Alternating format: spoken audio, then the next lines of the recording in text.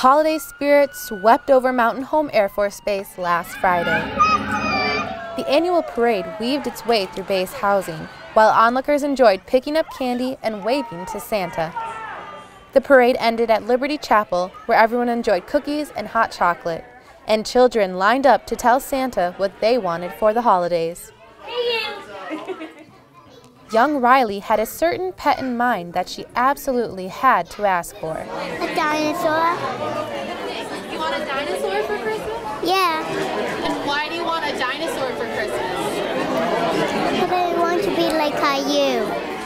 Master Sergeant Morgan says the event was meant to spread some holiday cheer to everyone on base. The overall goal is just to boost the holiday spirit, to bring families together, not as well as families, but also single airmen that may not have family here in the local area, give them an opportunity to come out as a military family and enjoy the holiday season.